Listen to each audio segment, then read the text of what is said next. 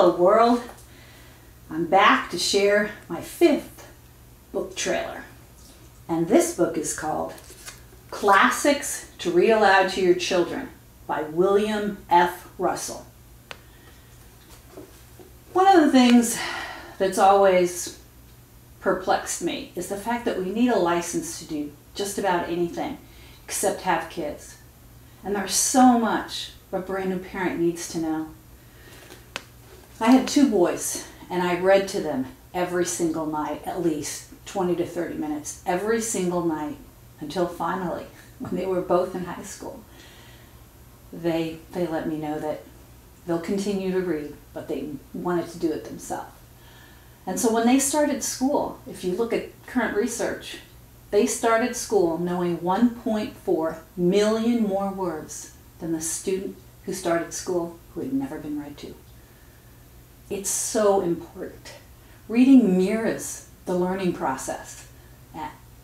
And so readers are more efficient at learning, and they achieve more, higher levels.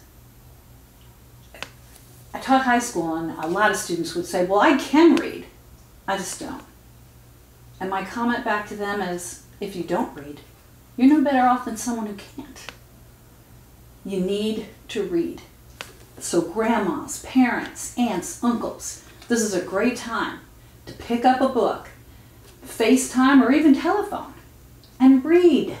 Read to that loved one of yours. It will definitely make their day, I promise you. And it will make your day. It'll put a smile on your face. I would like to give you an example of that by reading one thing from this book to you, but it's only 1 page. I used to say that to my reluctant readers. Just 1 page. That's all I'm going to read. It's called It Couldn't Be Done. And this is suggested listening level, all ages. That's another thing it does in this book. It talks about age levels, but if it's good for a 5-year-old, it's 5 and up. This one's good for all ages. It Couldn't Be Done by Edgar A. Guest. Somebody said that it couldn't be done, but he with a chuckle replied that maybe it couldn't, but he would be the one who wouldn't say so till he tried. So he buckled right in with the trace of a grin on his face. If he worried he hit it, he started to sing as he tackled the thing that couldn't be done, and he did it. Somebody scoffed, "Oh, you'll never do that. At least no one has ever done it." But he took off his coat and he took off his hat, and the first thing we knew, he'd begun it. With a lift of his chin and a bit of a grin, without any doubting or quit it, he started to sing as he tackled the thing that couldn't be done, and he did it.